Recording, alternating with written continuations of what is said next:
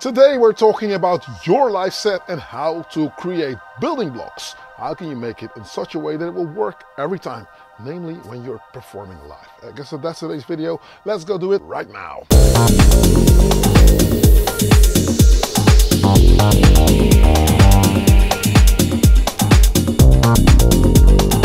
Hey, hello, welcome. I'm in the location and thank you for checking out yet another video. If this is your first time here, do not hesitate to click subscribe and hit that notification bell. Whenever I upload a new video, you'll be kept in the loop and you'll not miss out on anything. Hang out till the end of this video. I'll tell you all about the challenge that we have. I'll tell you about our Patreon, Discord, the new patrons that we have, and I'll also tell you about the Mixer project. So there's a lot of information, so stay tuned for that. Your live set. Building blocks. Now I want to go back to something that I said on the previous video. Making music and finishing tracks boils down to analyzing the track and chopping it into 3 different segments in order of importance: A, B, and C. Having said that though, a lot of people still debate like what is A, what is B, what is C. So today I'm going to go over the building blocks. The way I've set up my live set is in a way that everything can interact with anything else. So I'm not per se creating complete tracks, I'm making them in a modular kind of fashion. So the drums in my drum beats on my octa track can go from very mildly to more aggressive, depending on where I am. So that means that the sequences that play over the top have a different feeling if I'm playing a daytime festival or a daytime gig as opposed to a nighttime club, sort of like on the ground, or even an after party setting where things need to go a little bit more gritty and grimy.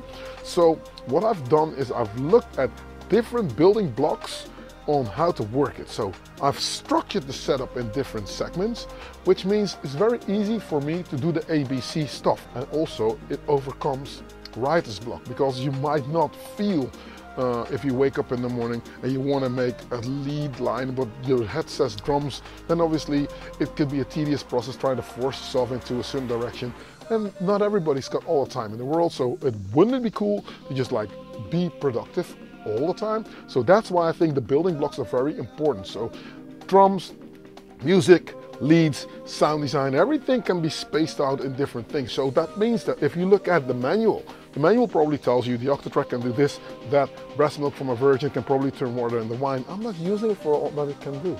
I'm only using it for one specific task, because in my grand scheme of things, in my building blocks, that's where I need it to go. That's what I want it to do. And otherwise, I'll get sidetracked. And sidetrack means losing time. Losing time means not being productive. Not being productive, you know, there you go. So that's how I set up my live set. Let's go over the structure of the building blocks, and hopefully this is helpful to you. Now, if you're ready, let's go do it. Let's do it right now. Hey, if you're new here, welcome. This is my setup. This is how I'm going to do it today. Octa track taking care of drums, MC1 taking care of the MIDI information, because I've got the subsequent sitting here, I've got the OB6 sitting here. Then there's a 1010 black box that's connected to the octa track. As soon as this runs, everything gets a pulse from the multi-clock right here. It sends a pulse on channel 1 to the MPC1, so that's taking care of the MIDIs. Then it's sends on channel 2, it sends the octa track on its way, and then the octa track will just in turn get the 1010 black box to go. Now, as I said, building blocks, let's go over it pretty simple. Yeah, I'll start with the drums. Pretty much on the 1010, but we'll get to that. On the 1010, there's some stuff happening there as well. I am a hybrid producer. I will work on my computer and prepare samples or MIDIs beforehand, because I think it might be a bit tedious and time consuming to do it on the DAW. You can, but it's sometimes, you know, you want to get there fast. So I love to just prepare stuff beforehand, and I'll just can go in a little bit surgically, and then once I've set it up, I'll swap MIDIs out. So if I play something with a plugin on my computer, I'll probably just like have in mind how it's going to turn out once we're going to get to this setup. Now, the Novation noise control would usually get connected to the MPC1. I've not connected it now because I'm not MIDI mapping anything away. That's going to come in future videos, how we're going to set this up. But for now, there's only 3 things that this thing does. Some sounds are coming from the MPC. It's got on channel 1, which is which is the sub. So let's say sub here. sub, and then we'll go to this is the OB6 on channel 2. Channel 3 is something that the Akai plays, and then the output of the Akai is routed through the acid box 3, so anything that plays here can be filtered down. I can filter it on the Akai, but then you have to just, like, for instance, I've got this hype synth now with a pitch noise rise. I have to just go out of there, go into program, edit, select the filter, and then just go there. So if I want to do something else, and that I can map away. But the Akai is notorious for losing its MIDI mapping sometimes. I don't want it, so I will go in the old school way, output into the filter, filter on the desk. There's this delay also. This delay, that's what the subsequent goes into the digital delay DD7, and that's that. Then we've got like the OB6 here that plays, yeah, just two simple oscillators, nothing too fancy, but for the pads, for that 80s kind of vibe that I got on this track that I'm going to play in a second, that's what happens. So we're going to start with the A category, the drums. Now, as I said, there's a few themes that I want to have play, that I need for this to work, and then there's some arpeggios. For the sound that I'm doing, I'm mainly doing a progressive house / melodic techno, or sometimes techno. I've set it up that the first 5 tracks on the octave track are always going to be drums. They play this.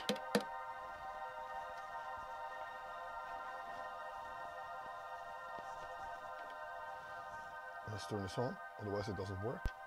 It plays this.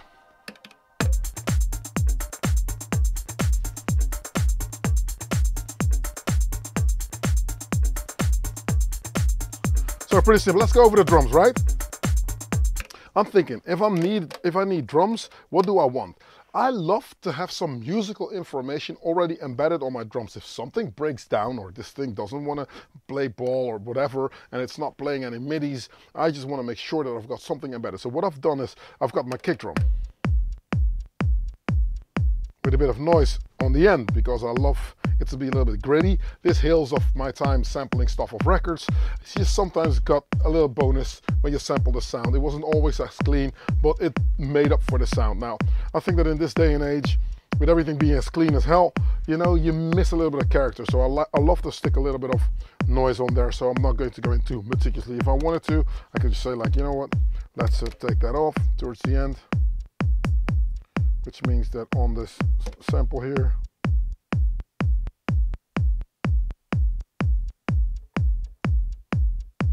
and I can even say, like, you know what, let's go into for the envelope, which means out of here, go to the envelope page, which is here. It's on the amp page. So there's no kick. But it doesn't bug me, so I'm going to leave it. Okay, second one is, and this, funny enough, is a drum and bass loop that I had, and I chopped it up, so I took every element that I needed out of the drum and bass loop, not a character, and then I chopped it up within Studio Ones that I work with. So this is the hats. The hats are not as high as you would probably think, because I filtered them down, because they're very bright and in your face.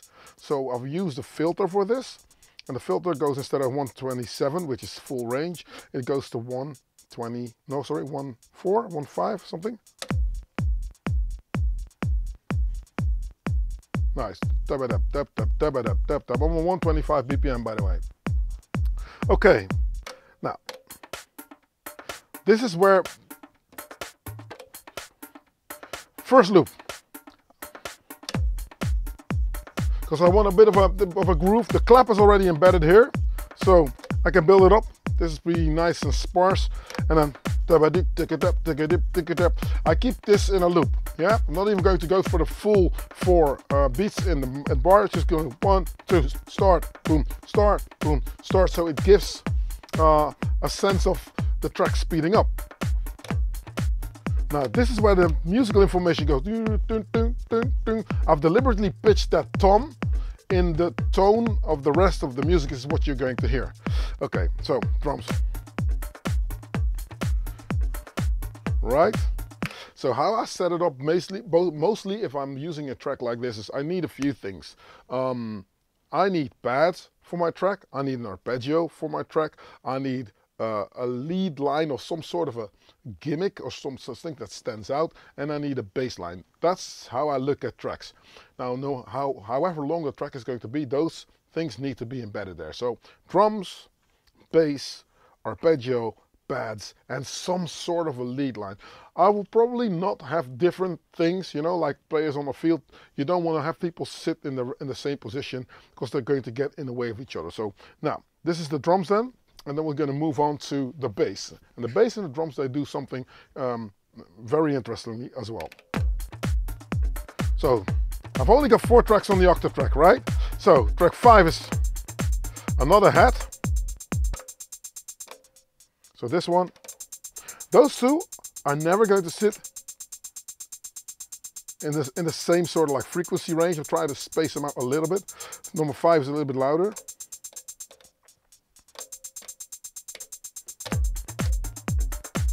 So nice. Track 6 is where we're going to start playing some sort of a theme or a tune. Now, why didn't I do that on the Akai? On the ABC structure, I always keep saying like, okay, this is your A category. I mean, this could be a tribally, housey, bouncy track. You just play it. It's cool. You don't have to play anything else in order for people to dance, if that's the aim. But you have to rely on things not breaking down. So I stick something of a theme already on this machine so that if this plays by itself, I have some time to sort stuff out if something goes haywire. That happens sometimes with dollar sets. So, and on 6 we've got this.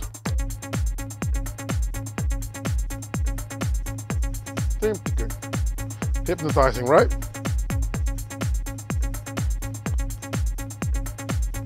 Again, you know the trick that I do with the crossfader kick out.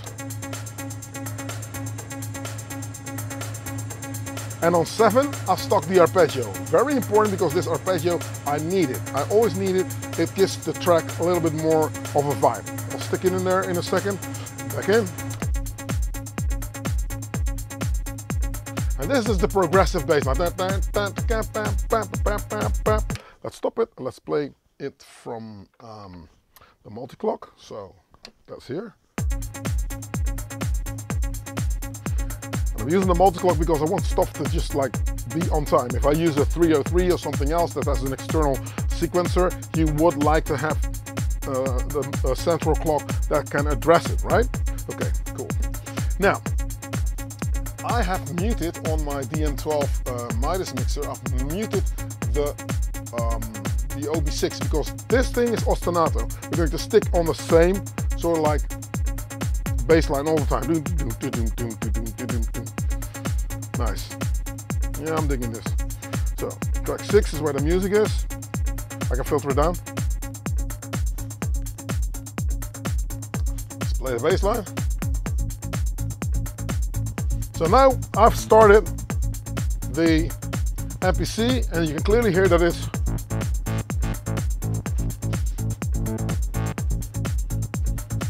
so now there's a theme that's playing. Usually this is just the basics, nature, everything. But this invokes guitar solos, vocals to be sung. It's too open. It's too open and it needs something else. So, okay. So now you've got something like, oh yeah, we're going somewhere. This has more longevity than if I wouldn't play this. It doesn't do much, plays the same thing, but it's some sort of a bass note. And then if I want to play this theme, I can open it up a little bit. So, you know, open this up. See, that's my first sort of like drop riser in order to invoke a little bit of adrenaline. Yep, gonna go back in, bam, bam. Nice. Now, this is the first thing. This bass line, as I said, it does something on a peak time vibe, but if I go to a different bank, for instance, now all of a sudden the bass plays itself. This is how you can transition as well, see? So this element can always switch under whatever is playing, right? Do the same thing. There's a drum roll even here. Well, there you go. Boom. So, different vibes. This is, well, if I'm playing a daytime kind of vibe, and then the other one is playing more of an adrenaline vibe for later on in the day, early night, or maybe later in the night. So that's bank number 10. Here we go. You can hear the clap is a little bit more in your face, and then that sound, that's constantly, yeah, it's kicking your butt. This is bank number 10, because in the Akai next sequence base I'm using 4 bars for 1 track. So on my bank A, it means 1, 2, 3, 4 tracks, songs, you know, that are spaced out of the 4 sequences. Bank B, similar, bum, bum, bum, bum. And then here you go. So that's 8, 9, 10. We're on 10 right now. So everything is organized. So my building blocks work in just in that similar fashion. So bank 10, which is now sequence 37, 38, 39, and 40. That's where I need to just like think like, what do I want to do? Usually I'll keep this ostinato pattern here. And then if I'm going to add more melodics, I'll switch it over to the next one. I've not done it now, but that's how I usually would do it. Now, arpeggio here as well. Taking the kick out, because I'm always introducing something. 1, 2, 1, 2, 3, go.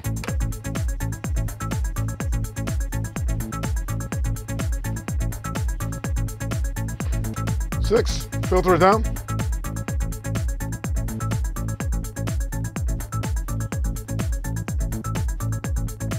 Nice. Now, on the 1010 black box, that's where I play impacts, risers, atmospheric stuff. This is my C category business, right? So let's play an impact. 1, 2, 3, like so. You can hear clearly. And then there's a riser towards the end of it. This is 16 bars, so I don't have to worry about this anymore. If I was to add drum rolls and other stuff there, this will just run, right? Now it's small riser. Sorry for the EDM kind of vibe, but just for sake of argument, you know what's happening, right? Okay, and then it loops again. Now, take out the kick.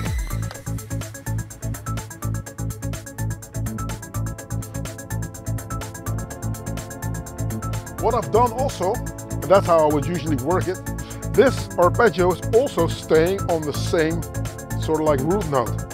However, listening to what the OB6 plays here, the OB6 is playing a chord scheme that goes major into minor, minor, and then it goes back into major. I love it.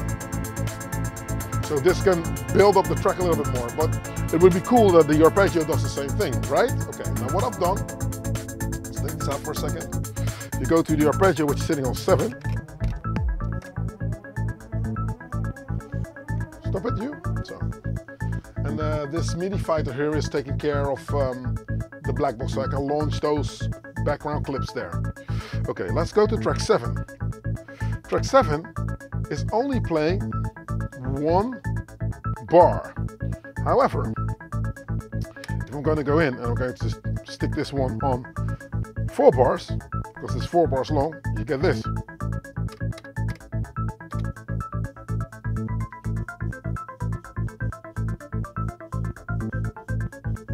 So you can hear now that it follows what's happening over there on the OB6 with the pad.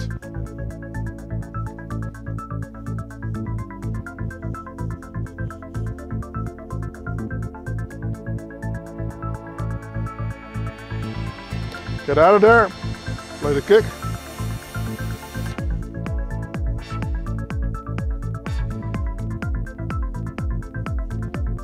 And meanwhile, my subsequent stays on that same path. I can opt to just play different things. It's something that I would probably use later on if I will switch to a different pattern. Then or a different sequence on the MPC. Then I'll take out this bass line. I mean, I will stay on the same track, I'll stay on the same preset, but I will not play anything so that I get to play the stuff myself, which is cool. Or you can copy it. That's how I pretty much do it mostly. Yeah, so same thing, you open this up, kick out, get everything else going.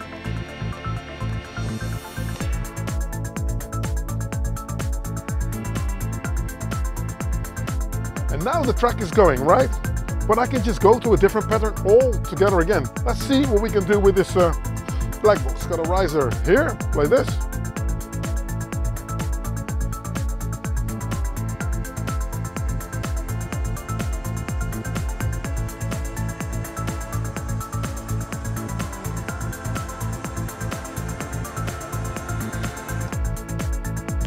Not so loud. Let's see if we can turn it up a little bit.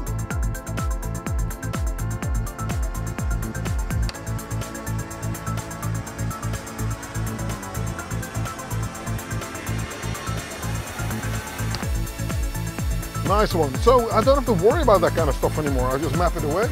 And then I've got a filter on it as well. If I want to take it out of the way, quick, fast, I'll just filter it down. That's how you do it, boom. Okay, let's take the ARP out.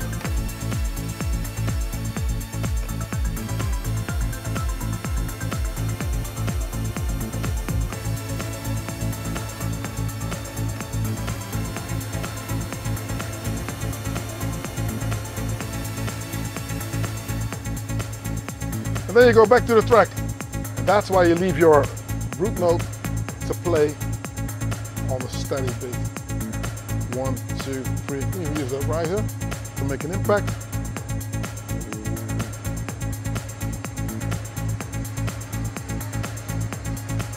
So everything in steps. 2, 1, 2, 3. Back in. And that's pretty much how I set it up. I mean, I can make it more difficult, but these are the elements that I think those are the building blocks that are needed. You don't really need anything else. I mean, you can make it crazier, but this should be the basic, basically, right? This should be the basis of everything. So 2 tracks just for music on the octave track. So wind it down again. Take out the kick. Go to 7. Function and page, stick this back on 16, so go back out. So now I know that the arpeggio is constantly sticking on the same thing again. 1, 2, 3, 4, 5, 6, 7, and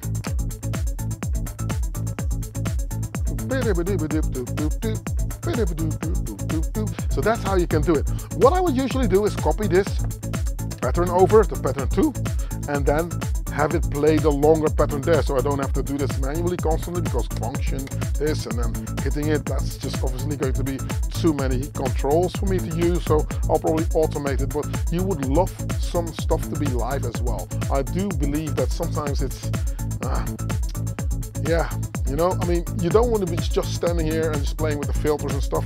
Okay, that's what we have, right? Probably, let's stop a quick fast. I'm going to copy this over, this one, this 37, so I'll go in, say, okay, this is the track name, elemental structures is what I call this track. I'll go in, I'll say, copy this sequence, go from 37 to 38, 38, yes, and I'll say, do it, give it another name, 2, so I'll say, do it, bam. So now I know that this 38's got the same thing. Now we'll go, like I told you, to the subsequent, and I'll take out all the notes that are playing right here, right? So I'll select them all. See that there's double notes even. So, okay, I'll go easy, so cut.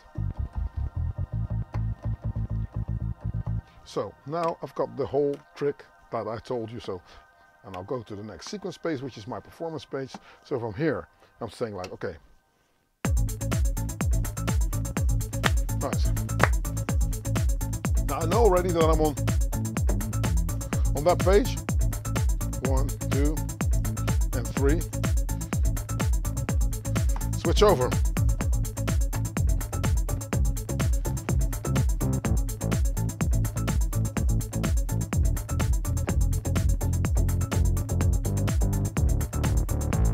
See, I can play and I go back out.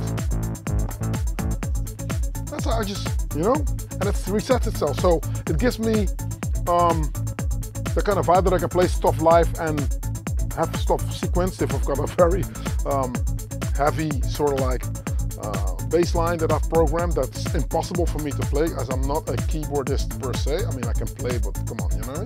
Then I'll just go over there. I'm gonna take out track 6. Go back in. Yep. Let's copy this pattern over as well.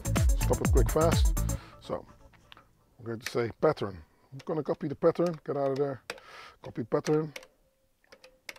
So paste the pattern. So now we're on the second pattern. Place the same thing. What we're going to do here is go to 7, go bam, boop, boop, boop. So now we've got the whole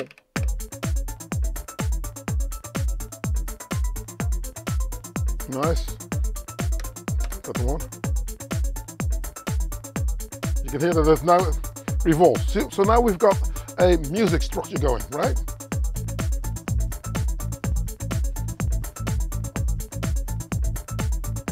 On to the next one, and then we go.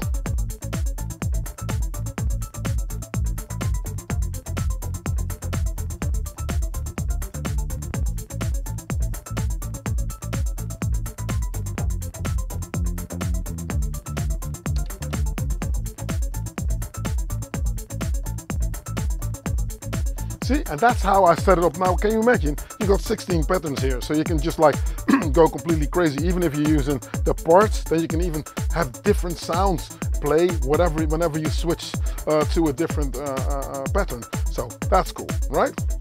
So we're on 1. So what we're going to do is stop this, and now I had a trick where I had like the MPC tell the octatrack when to switch. So if I would go over here, probably this would go to the next pattern as well. But I found that it's sometimes easier to just like do it this way. If you stick musical information on the first building block here, which is what I got here. I mean, cool. So this is my, the Akai gives me a little bit of freedom. I can just like play whatever I want. And another step I would say in your building blocks is if you're starting to lose your way, then it's just cool to have a mixer where it's just old school. You don't want to hear it, turn it down. You know what I mean? That helps as well. So cool. Now what we're going to do is, this is why I love the multi-clock. My point being, okay, bass line starts through and. So I now have control over when certain elements of my electronic orchestra, of my band members will start, right? Now, simple. Okay. And what I love about the MPC-1 is that the sequence length can be extensively long. Now it's only 4 bars, but it can be 8 bars, 16 bars, 32 bars. But I'll use next sequence space. So what we're going to do is switch over. This one will run, and this one will run as well.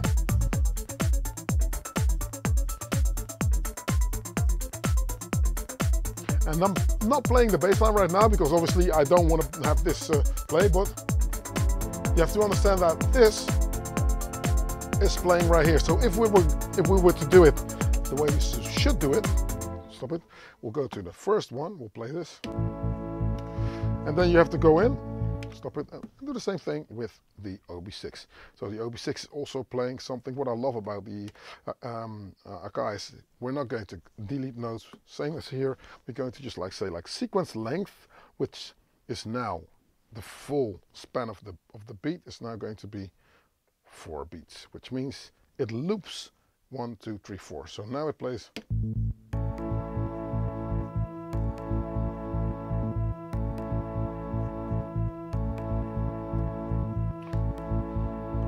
Which sounds like caca, but you can understand it if you're easy to edit. So what we'll do, let's edit it quick, fast.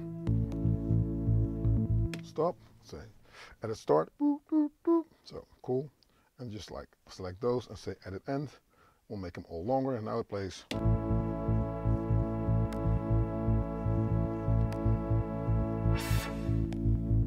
So you got your nice sort of like pad flow already there, right? Okay, now let's start it, stop.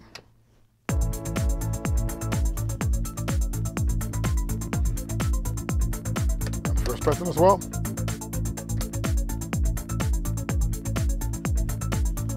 And filter down, use this. That sound that we had in the beginning, go to 6. The trick is, if I was to set this track up, right? I mean, let's start from scratch, yeah?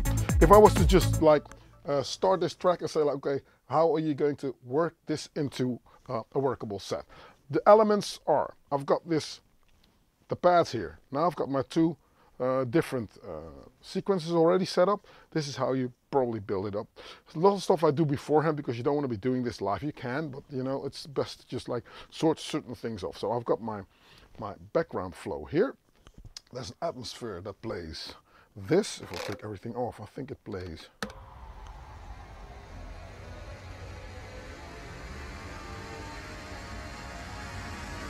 Goes up. This needs to go away. That's where I want.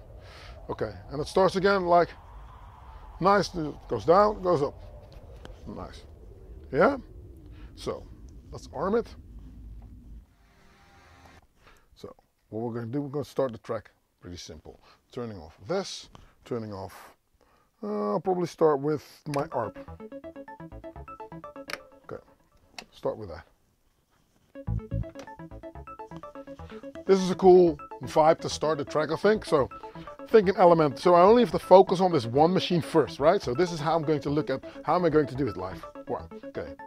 Let's speed it up. So I'll start with a kick then.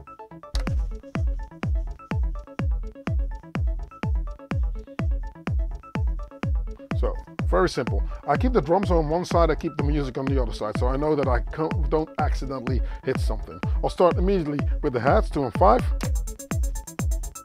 Knowing that 3 and 4 are going to be the loops, right? You hit function, you hit 3, you hit 4, you see 2, plus signs coming in, right? 1, and then you release it and go in. Ah, track is on its way. Obviously you would not do this in 32 bars, you'll extend this out. The next thing now, when you got your A category vibe going, is get people dancing, and you need a little bit of low-end frequency content in there. So that's the bass line. The bass line is next. From the minute you got the foundation where people are dancing, that's when you try to hypnotize them, right? Kick out, thinking 2, 3. Now, the bass line, sitting over here. 1, 2, 3, back in, and that's your next foundation. So the track is on its way. You worry about chord changes later. Okay, what's next? You can go with this sound, but this sound is a lead kind of sound, so this is the B category. I would not stick it in there. And this is much like, yeah, once you advance to that level, you can't go back. So I'm track 6, that sound that we have, I'm going to play that later.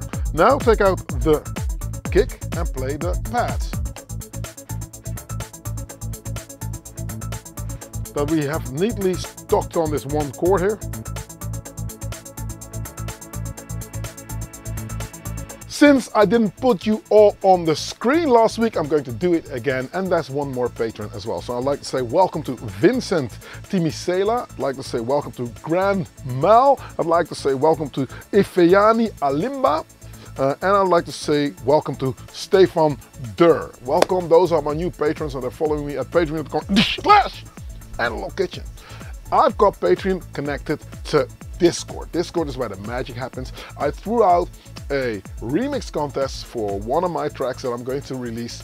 Not so sure where. We're talking to a few labels, and we might even put it out ourselves. It just depends. But I sang on the track Hallelujah. Not like that, but I mean, and people are remixing that, and I'm going to pick 2 remixes that I think that are going to just like be well enough, cool enough to release also.